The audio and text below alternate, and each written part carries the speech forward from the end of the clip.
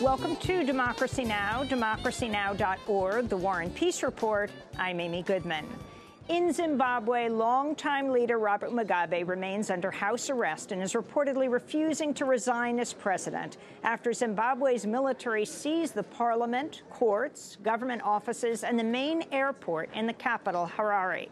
Robert Mugabe has held power since Zimbabwe declared independence from the United Kingdom 37 years ago.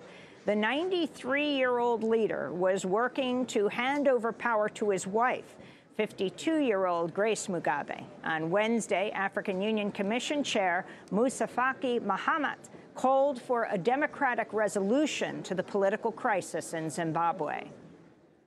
The military has reassured us this is not a coup d'etat. As you know, the African Union is against any unconstitutional change of government. This